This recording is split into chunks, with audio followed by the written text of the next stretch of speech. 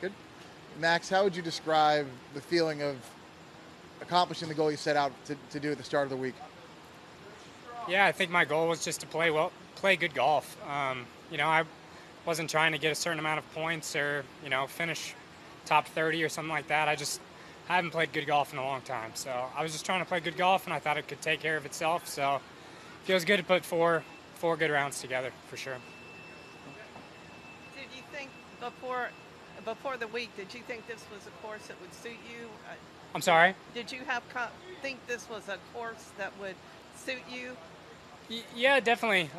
It's not really a bomber's course, so I hit a lot of fairways. I relatively hit a decent amount of greens, so and just luckily I was able to make some more putts. But yeah, it suits me fairly well, and hopefully one I'll want to come back to for a long time.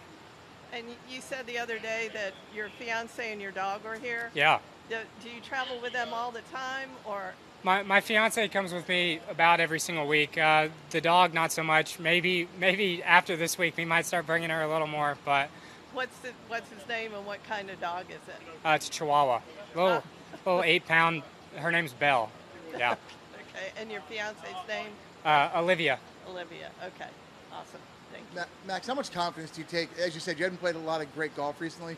How much confidence do you take into Memphis now after a good week here?